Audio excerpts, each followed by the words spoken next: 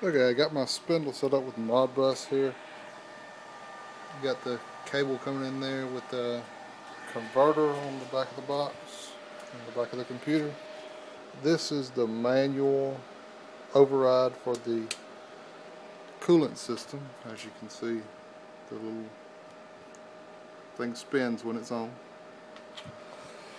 In the bottom position, it's manually on all the time. In the top position, it's turned on and off on the spindle by the internal relay in the X200. And you can turn the spindle on, and as soon as the spindle comes on, the coolant comes on and flows. I'm not using any external relay, just the relay internal, as you can see.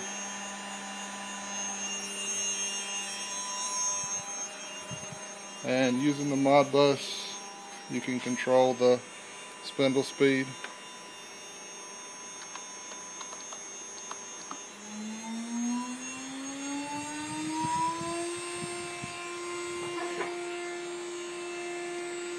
In the brains for the spindle,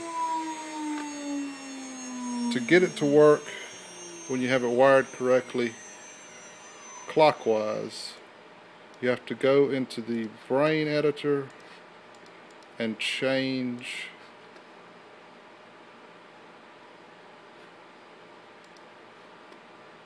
invert this signal here from the spindle clockwise on.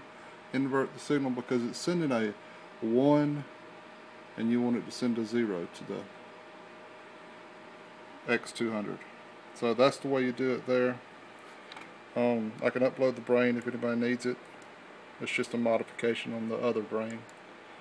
And that's about it.